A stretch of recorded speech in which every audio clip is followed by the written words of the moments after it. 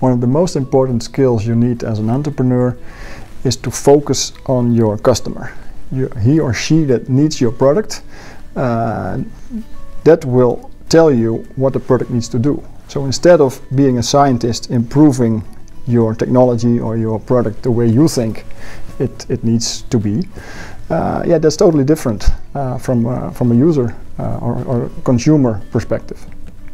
The most rewarding thing as an entrepreneur is seeing your product, your idea, being used in practice.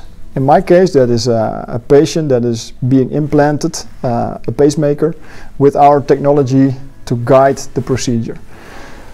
To get there, you need a lot of steps.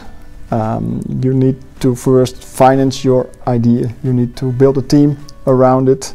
You need to make sure that everybody does the things they need to do to get there. You need to convince a lot of people that it's a good idea. But then in the end, when you're entering the catheterization room and the patient is on the table, your technology is being used, that is magic.